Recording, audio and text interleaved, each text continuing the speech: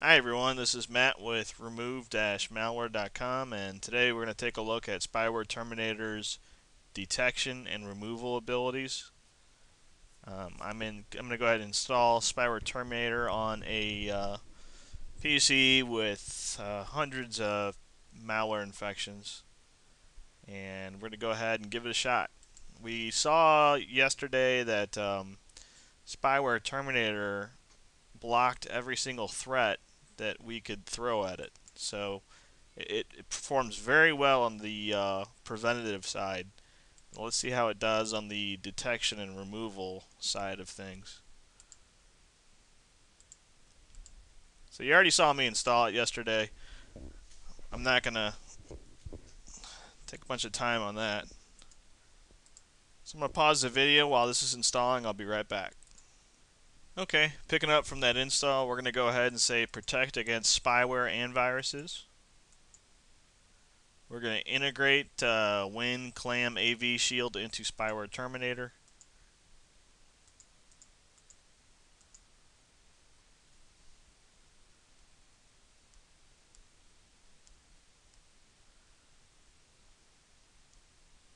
So obviously, no program can usually clean off 100% of the infections on this PC. It's kind of rare. What we're looking for, our goal is to get the PC as functional as possible without any apparent infections. We also want to be able to use the internet, without any pop-ups or redirections. Um, and that's pretty much what I'm going for.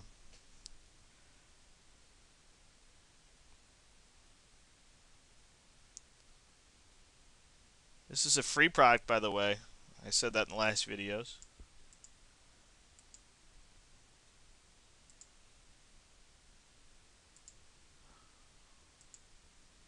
Okay, I'm gonna go kind of quick here because I already kind of explained most of the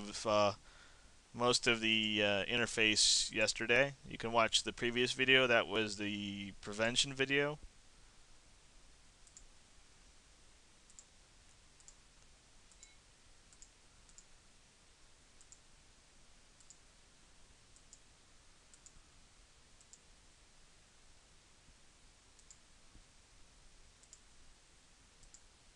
And I'm just kind of setting this up to scan for maximum effectiveness.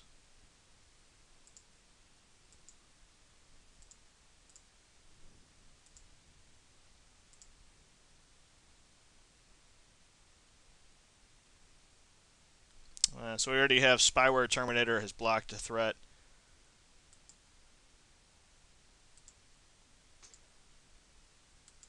Hide that dialog. Already updated everything.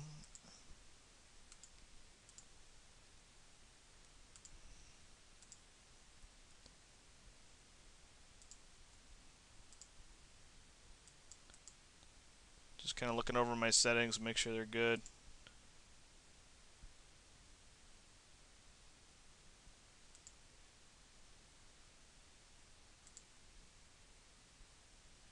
Okay, we're going to go ahead and do a full virus and spyware scan.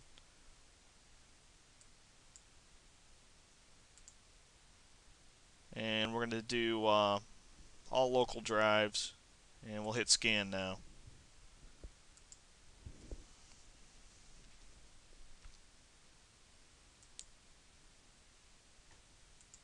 So I'm going to go ahead and let this scan. And I'll pause the video. We'll come back and take a look at the results. The time is 8:10 p.m. And we'll just let it go from there. I'm going to head over to the park, walk my dogs, and let's see what happens with the scan. I'll be back in a few seconds for you guys. Okay, I'm back. I'm not sure how long that took. It's 8:59 now, and when I came back in, it was finished scanning. Found a lot of stuff. Trying to get a count right now, but I don't see any way to do that. Maybe it'll give me a log afterwards. Anyway, I'm going to go ahead and just remove everything. And let's just take a look at the removal process here. Hang on one sec. Okay, it says it's going to remove, to remove SVC host, you must first stop SVC host. That can cause a reboot. But we're going to go ahead and do it.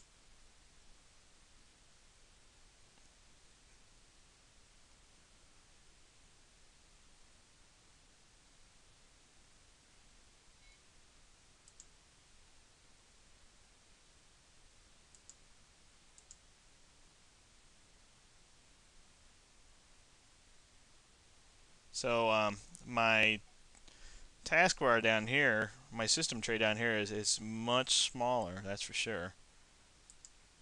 Looks like it's trying to terminate a process over and over and over again. Still doing the same thing.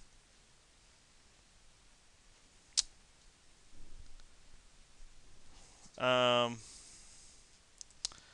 so I'm just going to go ahead and let it keep trying to remove this stuff, and I'll pause the video, and when the removal is complete, we'll come right back.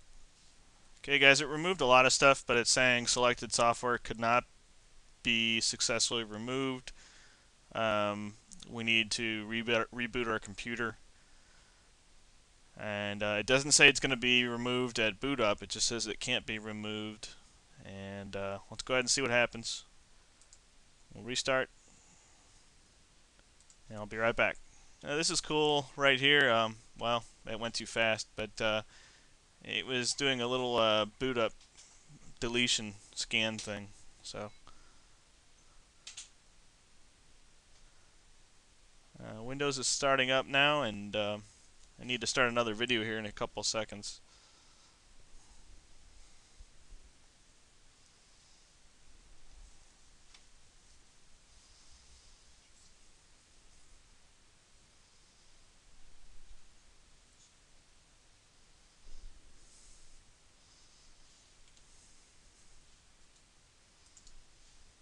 Okay, well, as soon as I logged into Windows, it started doing a fast scan. It's found 5 objects. And we can see 2 fake alerts down here, but everything else is gone.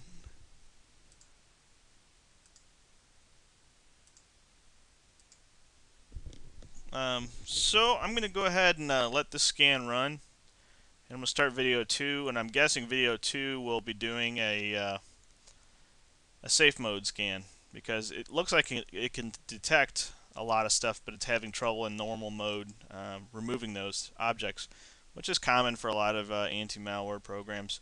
A lot of times you got to go into safe mode. So I will go on to video 2 now.